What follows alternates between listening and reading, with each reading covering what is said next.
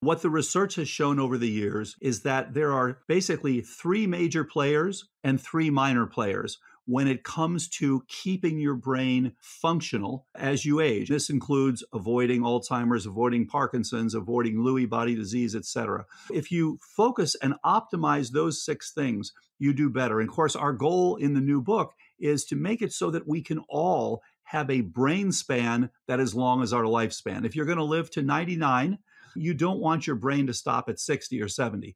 You want it to be there just as long as you are. I often tell YPO members, who wants to live to 140? A lot of hands go up. And then I say, and spend half of that time in a nursing home with dementia. Of course, Hands go wants to do back it. down. We want to keep people sharp. The three big ones, as you know, are energetics. You've got to have the oxygen, you got to have the blood flow, you got to have the mitochondrial function. And that's what is decreasing in so many people. Second one is inflammation, whether it's from Borrelia, Babesia, P. gingivalis, whatever it is. If you've got ongoing inflammation in the brain, that is putting a greater load on the brain. It makes it harder for you to get that threshold. You've got to bring your supply greater than your demand. And that's true for all of these neurodegenerative diseases.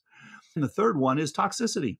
Unfortunately, now we're hearing all about microplastics and their compromise of brain function.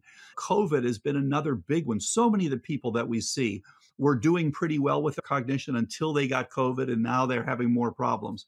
Various toxins like mercury, air pollution has been a big one. And with the recent California fires, this is a concern for so many people. All the things that we're exposed to, from cosmetics to ultra-processed food that you've written so much about, these are all things that drag on what you're able to accomplish in your brain. So those are the big three. Then the smaller three are